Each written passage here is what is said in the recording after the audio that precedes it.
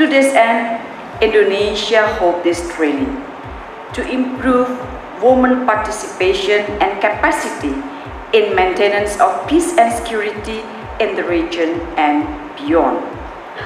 Through this initiative, we want to ensure that the role of women in peace and security will not merely be an exception, but a norm.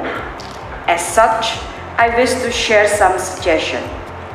First, never forget that women are effective agents of peace and tolerance. My second point, redouble our joint effort to mainstream the role of women in our regional peace agenda.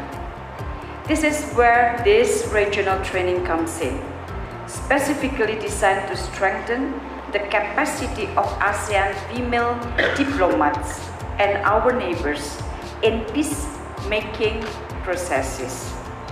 Don't be afraid to come up with concrete and practical ideas and recommendations to enhance the role of women in peace and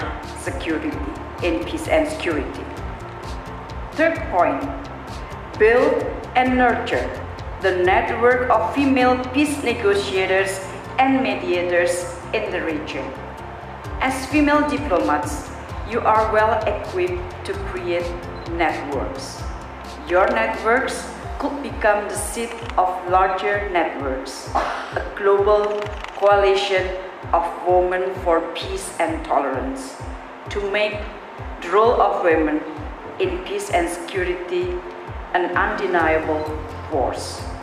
I wish you all the very best in your training, and by saying Bismillahirrahmanirrahim, I declare the regional training on women, peace and security officially open. Thank you very much, and wassalamualaikum warahmatullahi wabarakatuh.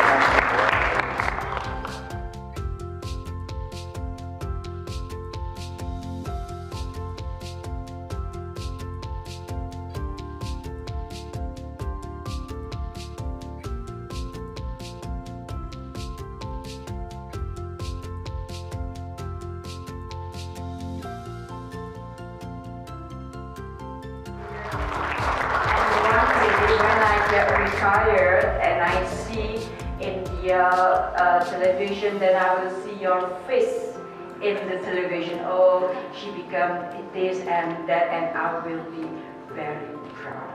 Okay, thank you. Thank you very much.